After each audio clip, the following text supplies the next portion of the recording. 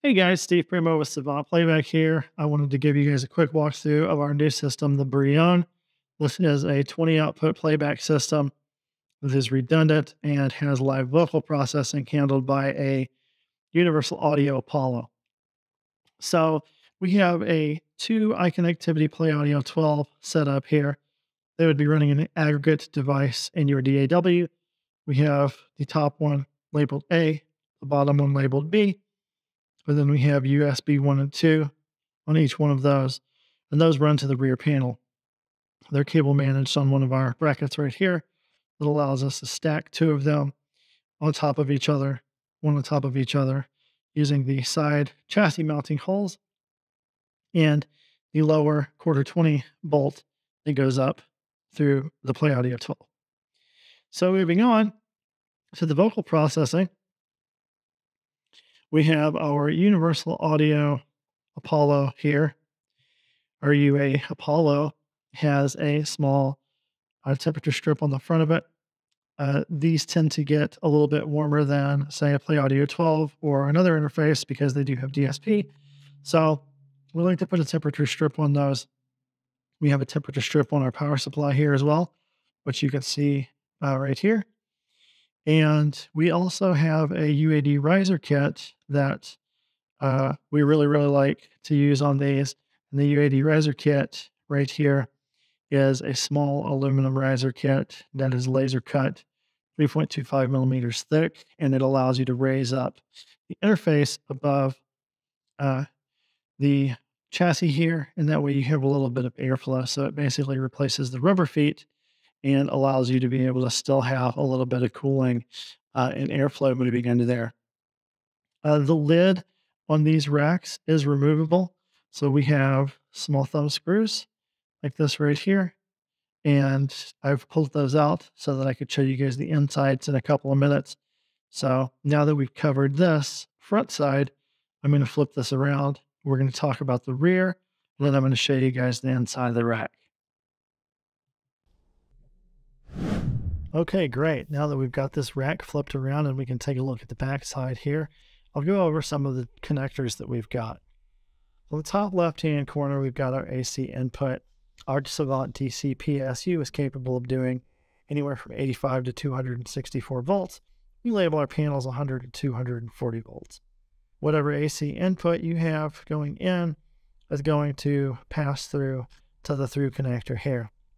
If you run your AC input at 120, the through is going to see 120. If you run it at 240, the through is going to see 240. Moving on to the UAD inputs, we have UAD input 1, which is wired to line input. We have a through here.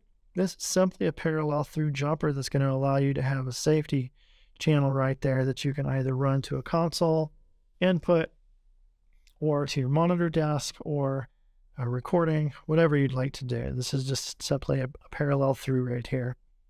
The same thing on UAD input 2. And then you have your through here. So you have line in, and through. As mentioned, we've got our AC through on the bottom here. And then we have UAD out 1, 2, 3, and 4 across the bottom there. This 1, 2, 3, and 4 are direct line outputs from the UAD. And we've also taken advantage of splitting that signal so that we have what's called a mult. And 1, 2, 3, and 4 not only are fed from the UAD to this rear panel here on these XLR connectors, but they also go to the multi-pin output. So on the multi-pin, we have 1 through 20 are the Play Audio 12 outputs. 21, 2, 3, and 4 are the UAD.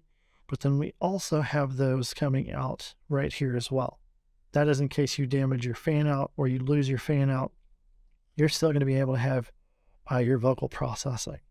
So next up, I'm going to show you guys the multi-pin, and I'll go over some of the ways that we've wired that up, some of the other specifics. Okay, sweet. So now we're looking at the center of the rack. This multi-pin is an inset multi-pin. We have designed this so that it can be totally flush and be able to take advantage of 45-degree angles here so that the multi-pin will be inset and allow us to be able to do this.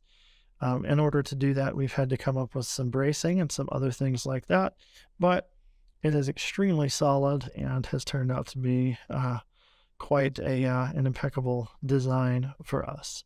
So that being said, wiring, you've got 1 through 20 coming from the Play Audio 12s, 1 through 10 being the top Play Audio 12, 11 through 20 being the bottom Play Audio 12, and then you have outputs 1, 2, 3, and 4 from the UAD, and those are going to be coming out 21, 2, 3, and 4 on this output snake.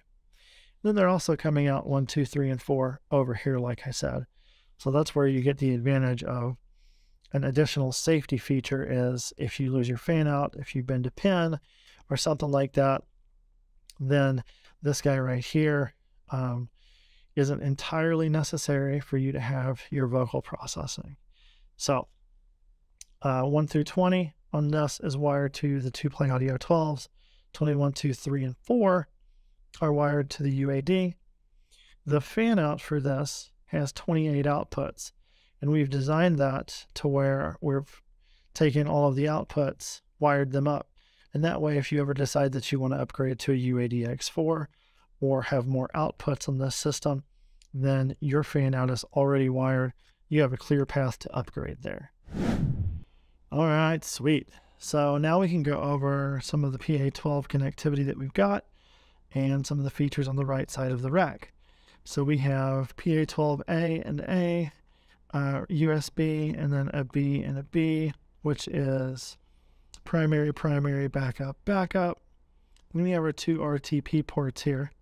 So we've got our RTP that's connected to the top Play Audio 12, and our RTP2, which is connected to the bottom Play Audio 12. That would allow you to connect to one of these and be able to send 4 network sessions of RTP MIDI to a Mio XM or something else on stage. We've done the same thing as we've previously mentioned on the UAD, and we've taken 4 output channels from the Play Audio 12, and we've not only sent them to the multi-pin output, but we've created a mult, and they're hitting this rear panel here. So 1, 2, 3, and 4 on the rear panel here is going to be connected to not only the multi-pin output, but the top Play Audio 12. That would allow you to be able to still have a show. If you lose your fan out, you'll only have 4 XLR outs, but that would at least allow you to be able to do stereo left, right, maybe a sample channel or a BGV, and then time code or click or something like that in the event that all else fails and your multi-pin is rendered useless.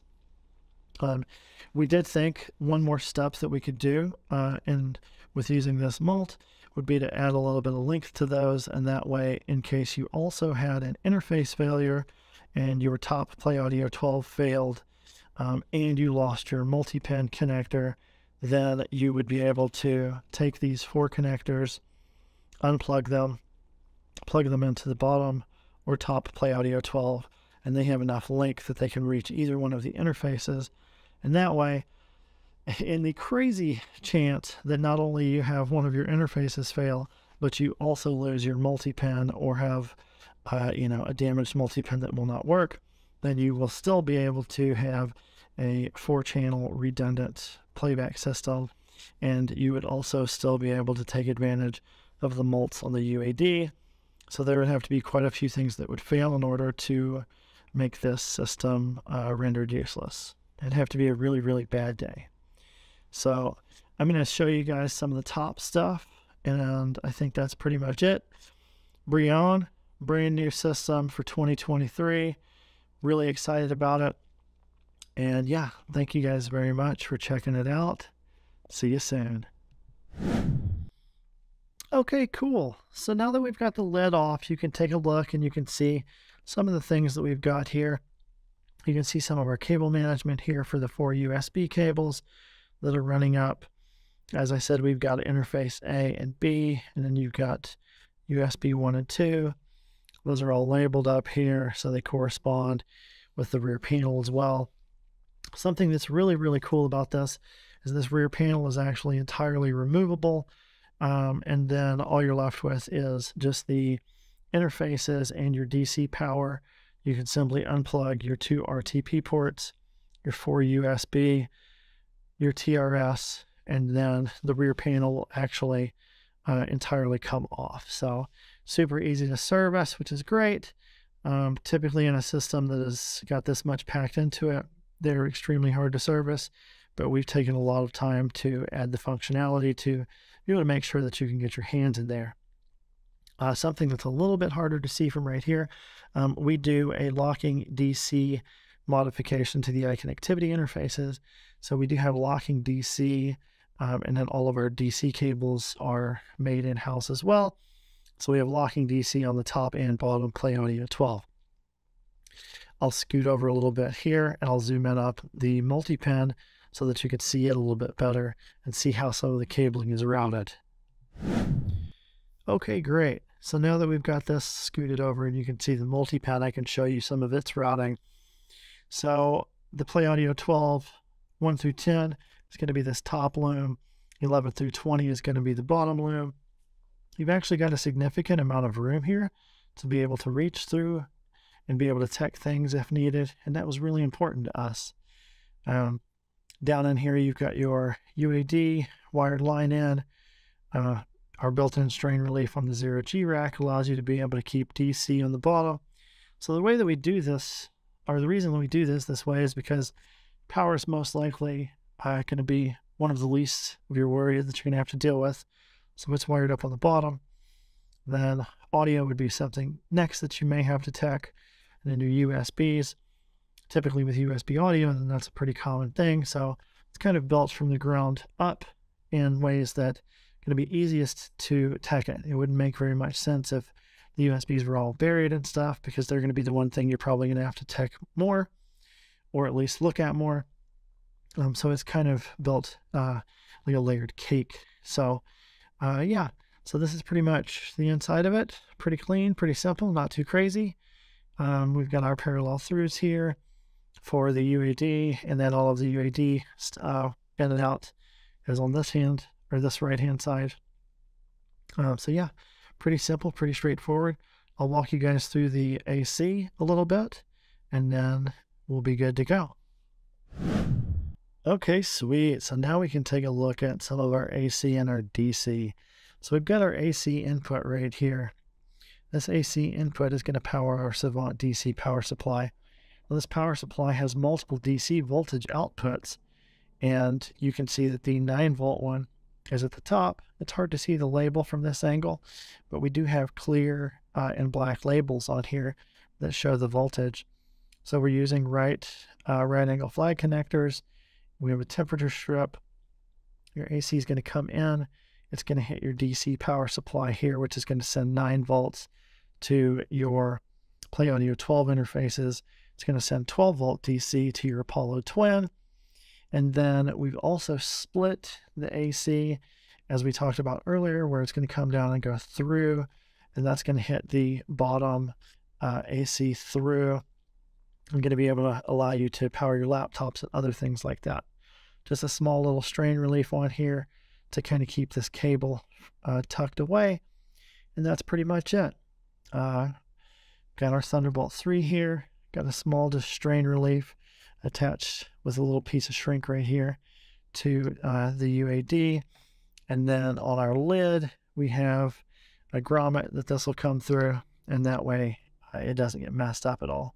So I'm going to button this system up real quick, and then I'll show you guys the fan out also. So here we've got 2 of the fan outs for the BRIONE system. So you can see the fan out's roughly about the size of a hand. Pretty large size, but it's got a nice big fat rubber connector. Nice locking ring. This is a Syntax. That's an SVK85 connector. So we're using 28 pair.